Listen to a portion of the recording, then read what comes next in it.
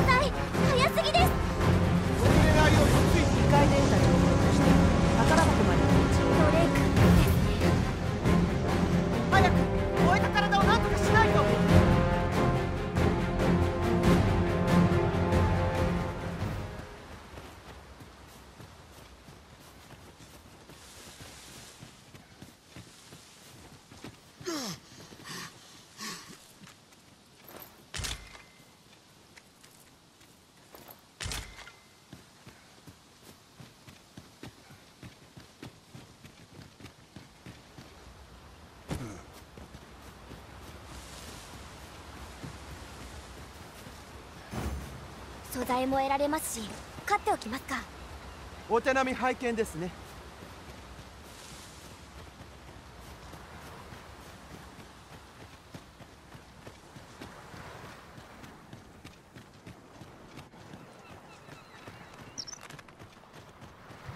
毎日話してても飽きないもんだね。取ると我慢が効かんな。学者様、いいところにまたリザードマンどもが出たんです。村のみんなも戻ってきてこれからって時に。おい、そこで何をしておる？ジョナスさん、こちらは例のリザードマン退治を。なんじゃと？ならば急いで退治してくれ。一度引き受けた仕事なら。すみません、うちのでもあなたの力が必要。お願いです。リザードマンをどうに。再びのリザードマンです。村の平和のためにも討伐しましょう。みんな気をつけてください。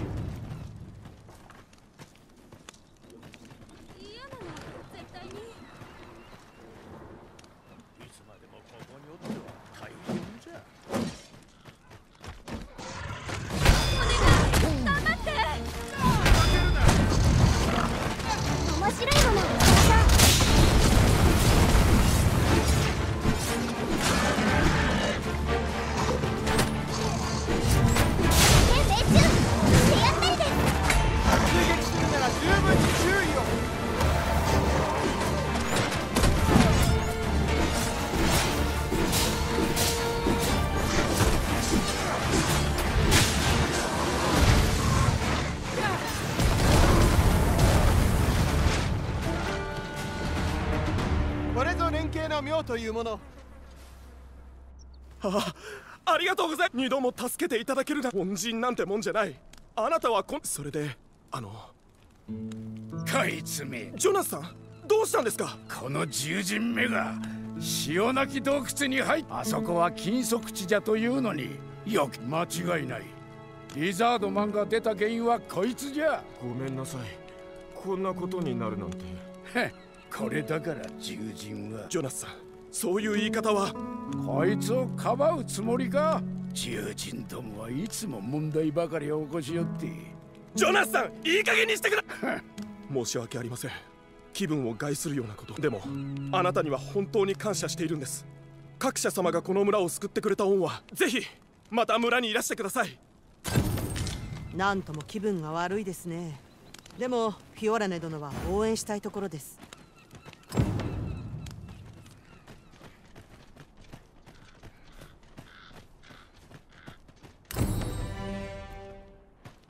老人は何かを証明し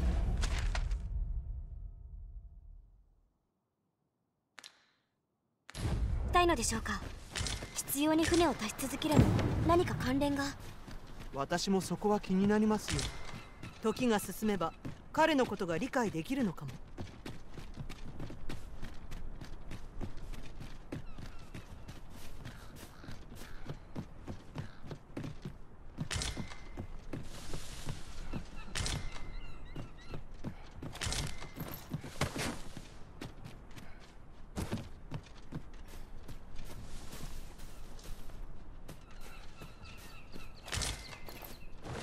順当すぎてややつまらない品でしょうか。そうそういつも価値の高いものばかりじゃないので。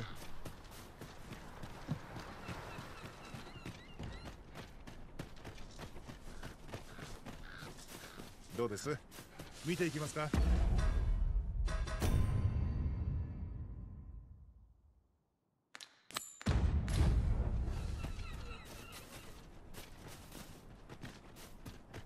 採取は私が。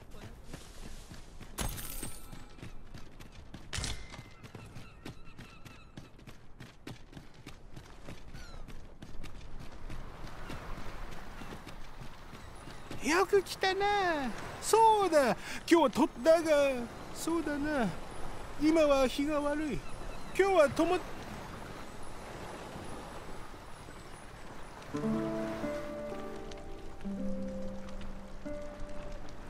起きたか。海を見てみろ。今日は晴天。出かけ、いつか少しだけお前さんに話したことがあるかもしれないが、そこには立派な王様がおって、死してなお王様を守る軍団に守られ、その王様が言うことにゃ、王様は昔せたけど、それに飽きちまったから地上に降りて小さな国をつく立派な王様なのに、今じゃみんなに忘れられちまったけどな。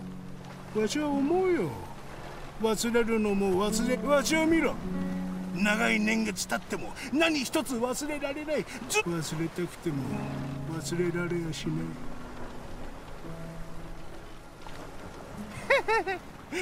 い嘘のようで嘘じゃないぞ。わしは本当のことしか言わない。また来るがいい。次は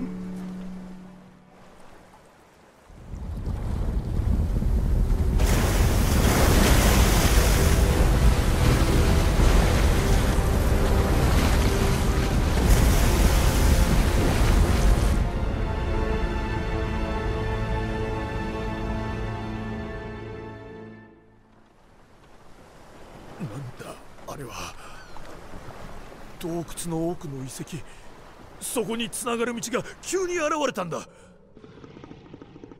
調査したかったけど魔物がいるみたいでな。とにかく上官に報告しなくては。何か強調でなければいいのだが。まさか海から建物が現れるとは、まるで我々を待っていたかのようです。人の作ったものとは思えません。潮なき洞窟の奥、一体何が起きたのでしょうか。どう答えたものか困りましたね。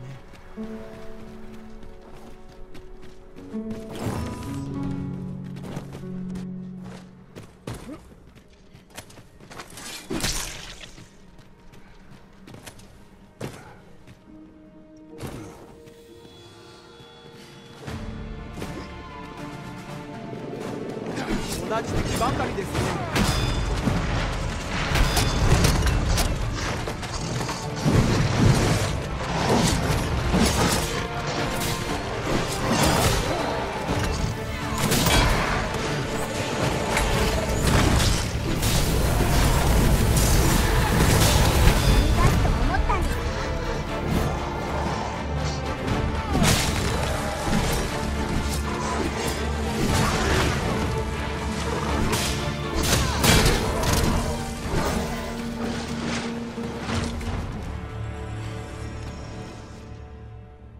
邪魔な障害物ですね。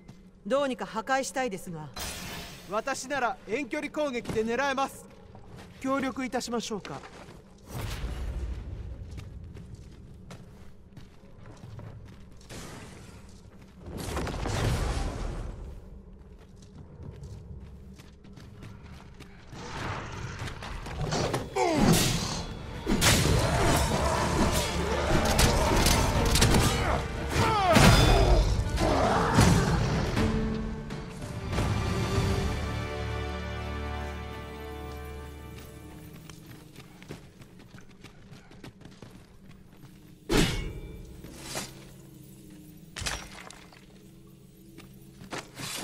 先走ると危険ですから離れすぎずに。これは、いえ、すみません、見間違いでした。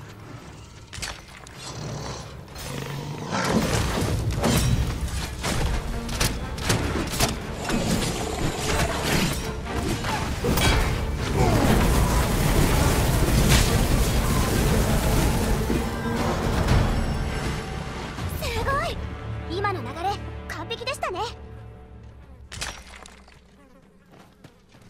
この品は初見ですね。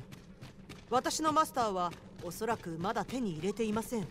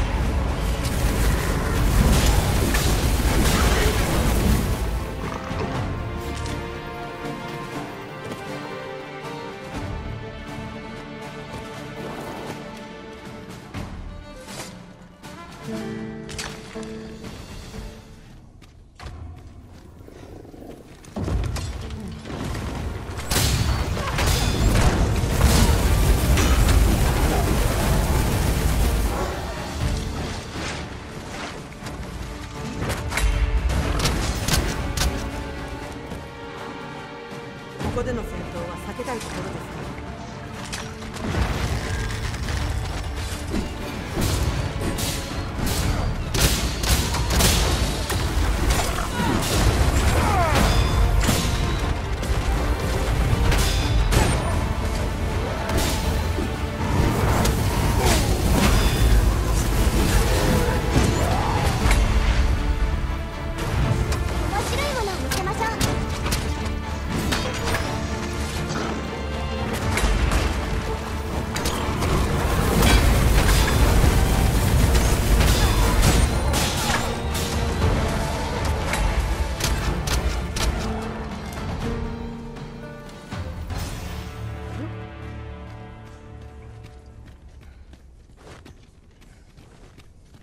私が拾ったものです。お持ちください。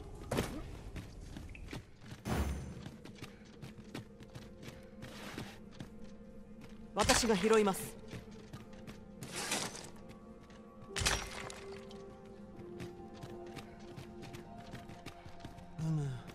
ここに出てくるとつながりを把握しました。達成できて一安心です。歩き回った甲斐があったというものです。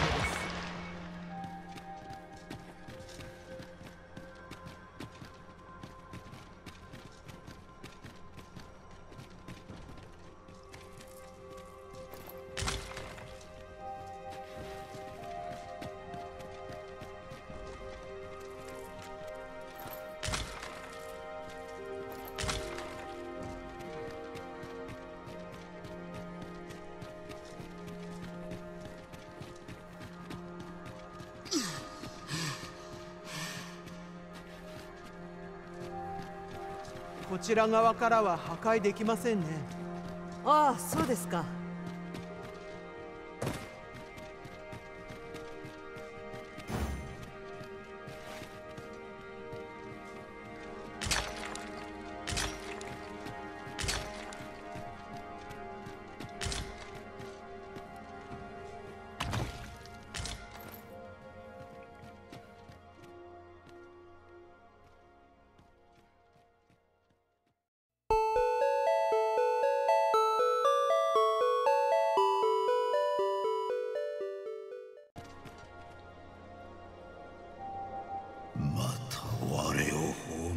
とする者が現れたか。貴様の思い通りにはならんぞ。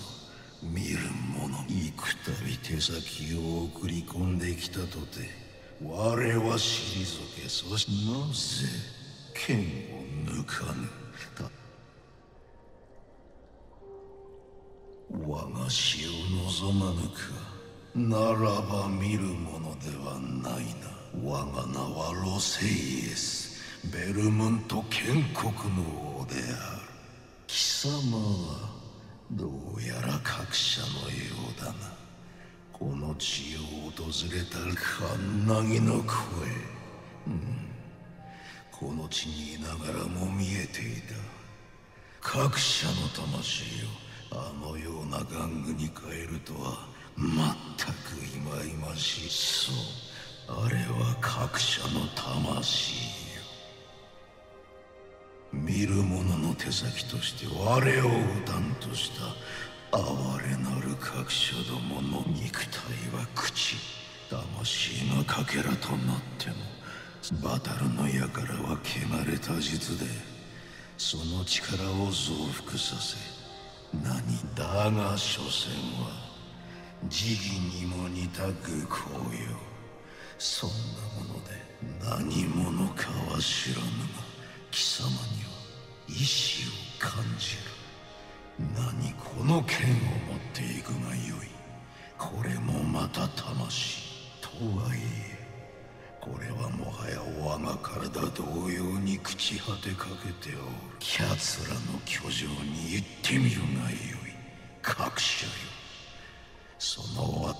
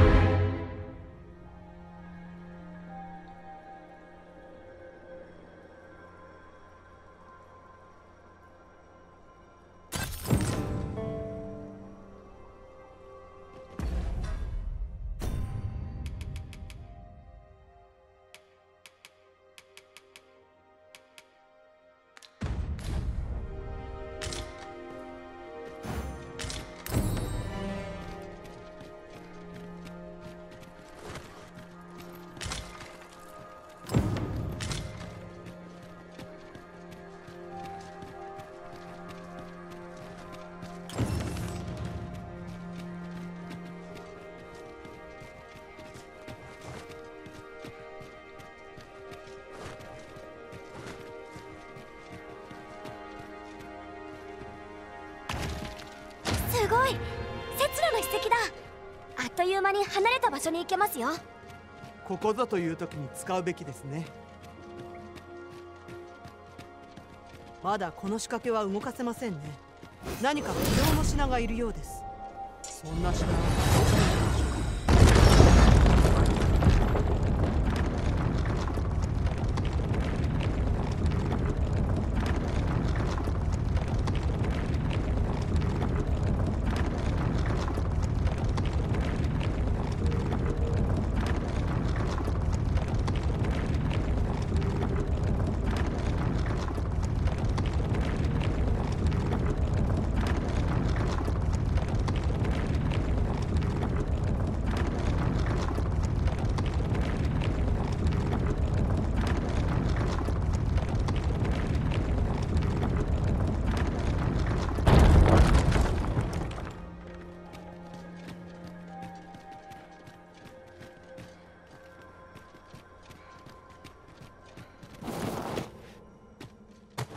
驚くような仕掛けがあったりしませんかね。冷静さを失わないようにしなくては。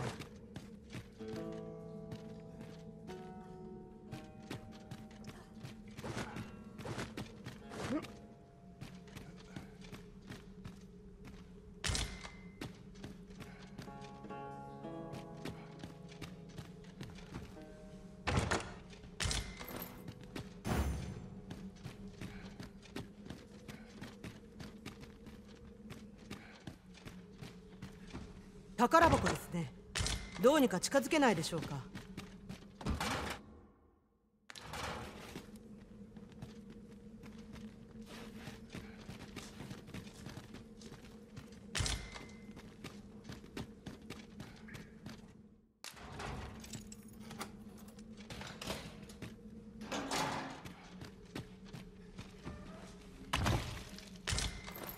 宝箱の中身を調べます。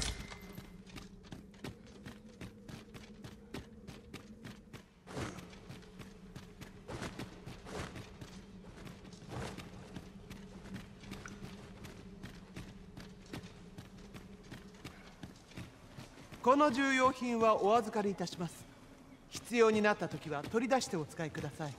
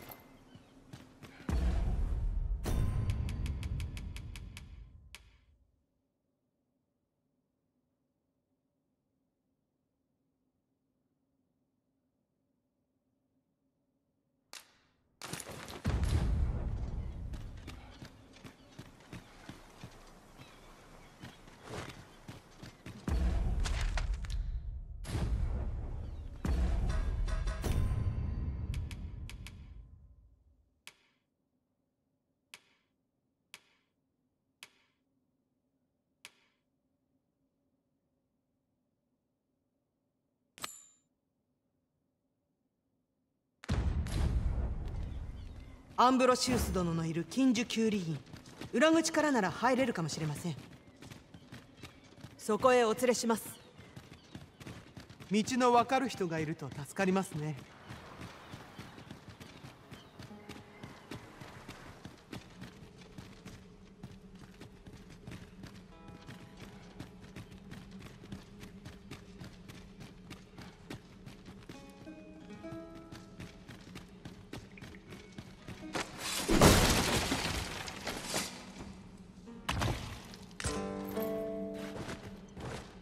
ではこちらへ。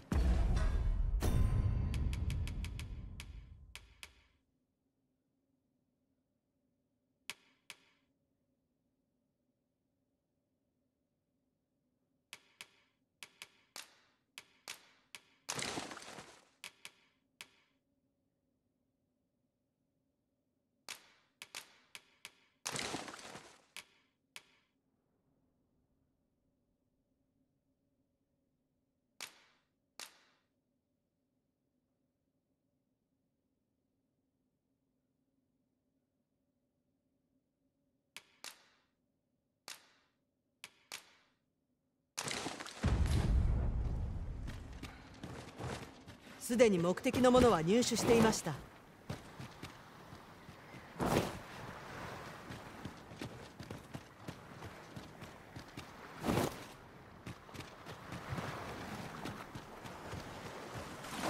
らないものは思い切って捨てましょう。重いと動きが鈍くなります。気をつけましょう。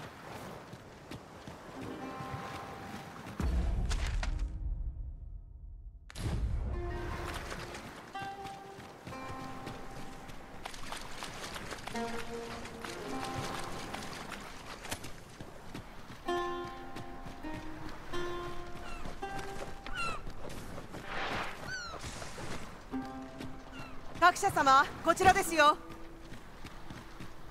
下に何かありそうですが、ここから降りられますかね。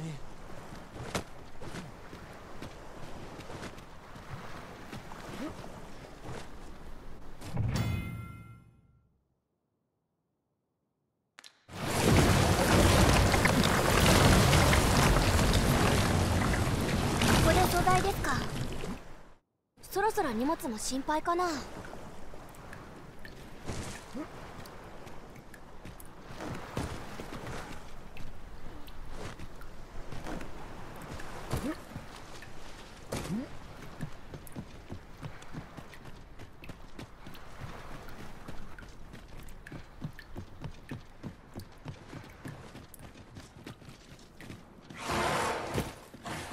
連戦は望むところですよ。面倒ですが改めて集中。理解承知しました。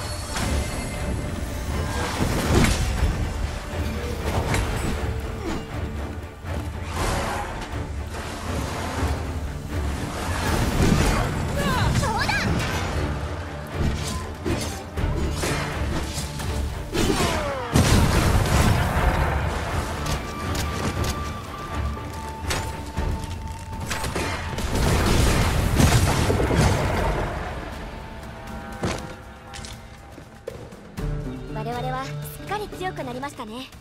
このぐらいの敵だと全く緊張しません。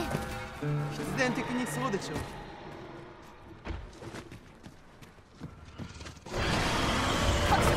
攻撃があります。いい攻撃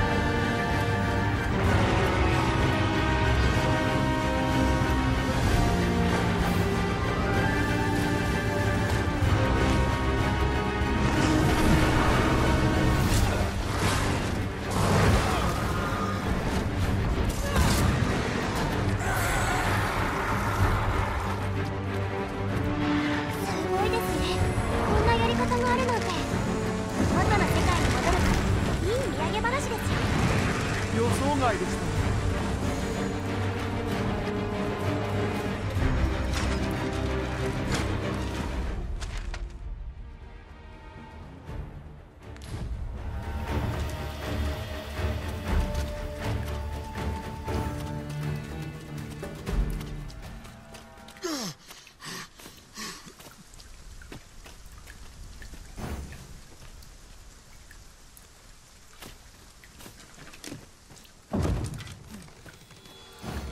近くまですぐに行きます。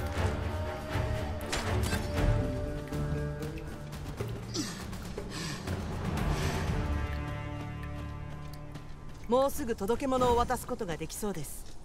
重要な品なくさぬよう届けねば。そうですね。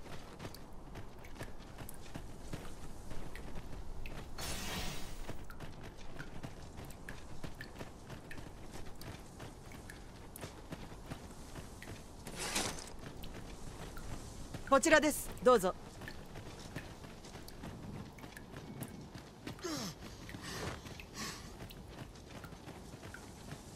ちょうどいい。別件の要所が近くです。どちらを優先するか迷いどころですね。